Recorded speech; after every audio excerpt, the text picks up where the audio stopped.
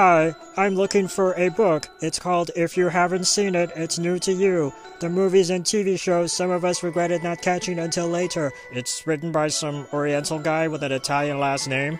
Oh, that book. It's an e-book, you fucking dillweed. You can't find it here. You have to go buy it on Kindle. $9.99. You know, you look like a quiet serial killer who keeps to himself. Here's a book I found for you about taxidermy.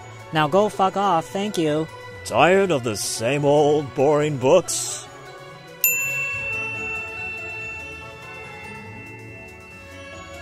If you haven't seen it, It's New to You is a light-hearted e-book about movies and TV that's neither written in a dry academic style nor written in a style that could best be described as letterboxed bros.